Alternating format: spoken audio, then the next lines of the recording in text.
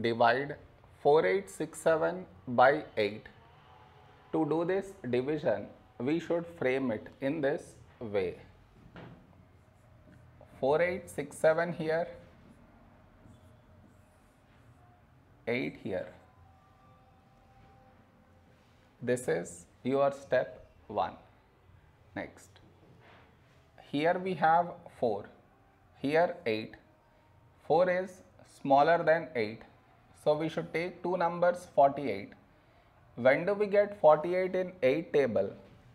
8, 6, 48. Now we should subtract. We get 0. After this, bring down the beside number. So 6 down. Here we have 6, here 8. 6 is smaller than 8. So we should bring down the second number. And the rule to bring down second number is put 0 here. Then only we can bring down this number.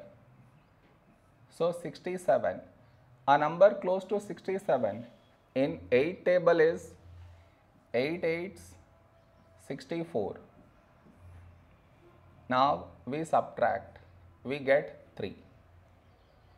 No more numbers to bring it down. So we stop here. This is our remainder. This is our quotient.